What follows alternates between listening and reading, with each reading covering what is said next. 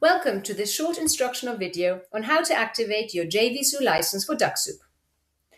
First of all, verify if Dux-Soup has been successfully installed. You can do this by hovering over the Dux-Soup icon in your toolbar. It should state Starter Edition, as you can now see on the screen.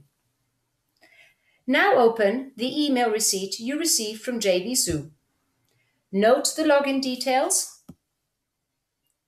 and click on the customer link provided. Enter your login details and click to log in. Now select Dux-Soup from the product list. You will see that the Dux-Soup icon in your toolbar will turn red.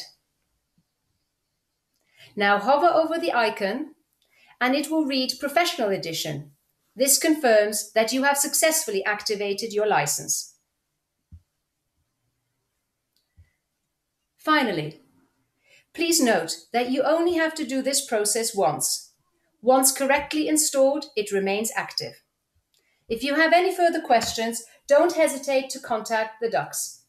You can do so by email over info@duxsoup.com or over our Facebook page. Bye!